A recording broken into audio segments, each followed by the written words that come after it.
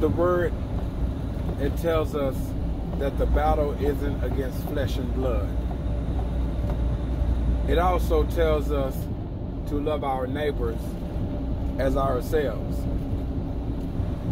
Well, it's hard to love our neighbors as ourselves when we don't see the individual that we are in conflict with or that we have an issue with, when we see them as a problem, when the beef, the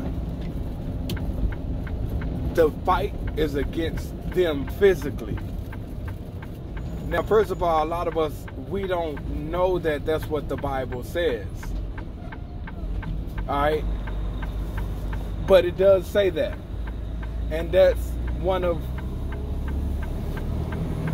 my struggles, is remembering that the battle isn't against flesh and blood,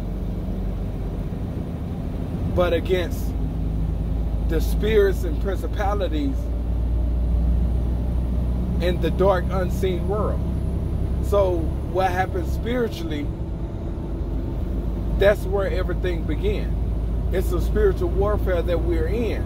So when we fight against each other, that's what the enemy wants us to do. Because God says for us to love our neighbors as ourselves. And we can't love one another and treat one another from a place of love and with love, as well as respect, when we looking at each other as the enemy. We're looking at our physical. Yes, everything is taking place in the physical, but the root of it is spiritually. So the enemy wants us to be in conflict, and it's hard not to. And I get it, like somebody say something out of line, like we got a problem. Like, yeah, I feel that. And naturally, that's how we view it. So naturally, that's how we respond. But when we remember that that person that we are in conflict with, we looking at them, but we have to understand that it's a spiritual battle. And when we fight it spiritually, then we can act from a place of love.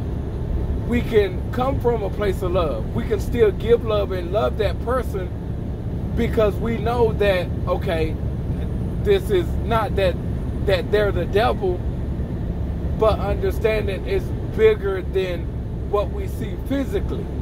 It's a spiritual thing. So because it's a spiritual thing, I can't come at my brother and my sister raging war. I can't be at war with my wife, because it's a spiritual thing. And that be hard, because my wife, boy, she hey, she's a force to reckon with. But when I remember that the battle isn't against flesh and blood, and when the Bible tells me to love my wife like Christ loved the church, it's much easier to do so, because now I can, although we're in the physical, I can pull from the spiritual. Meaning, what are the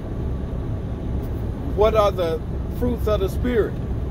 It's patience, it's love, and kindness, and so on and so forth. I can pull from the spiritual. I can pull from the Holy Spirit, his fruits, and give my wife that grace, and give my wife that mercy. I can be patient with my wife. But it's hard to do it when I'm looking at her, how she coming at me, and that's how I respond, and that's how I react. So what am I saying? Although we are living here in the physical, we have to understand that everything begins in the spiritual. So when we are in conflict with one another, when we're fighting amongst each other, that's what the enemy wants us to do. God tell us to love each other, to treat each other with love. And it's easy to do it when we remember that the battle isn't against one another.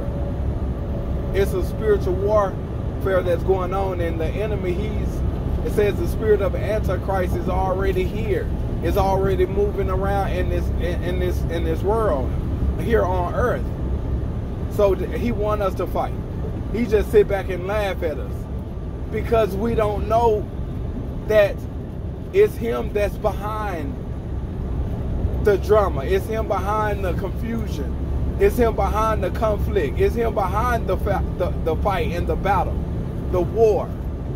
And as long as he can get us to fight against each other, we'll never come together in love, which what God wants us to do, because he is love.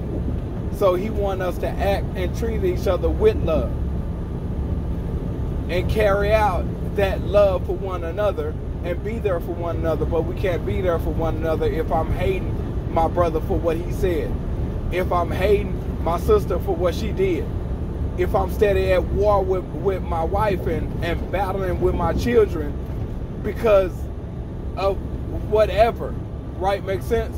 So just be encouraged in this season, and right now is the time to really, really be in the Word and also really following Christ, because again, it's a spiritual warfare going on, and we can't fight anything spiritually from a physical standpoint. We have to draw down heaven here on earth, on our earthly situation, and that's how we fight it spiritually. Prayer, the power of the Holy Spirit, being obedient and walking in faith and walking with Christ. That's how we're going to beat it. Until we do that, we're going to always fight amongst each other. So when God say, love your neighbor as you do yourself, that will always be impossible to do.